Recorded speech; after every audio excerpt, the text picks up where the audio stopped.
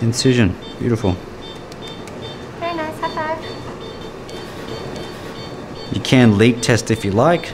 So when you're leak testing, what you do is you grab a syringe and then you put a needle on it and then you inject some fluid into the area and then you put some pressure on it and see if it leaks. But the pressure that's generated that way is much higher than the pressure that's generated from normal intestinal motility, so it's a bit abnormal. It's still, if you have leakage, then place a suture, but you're kind of creating extremely high pressures that the intestine would never kind of generally go through or experience. Okay, it's time to lavage.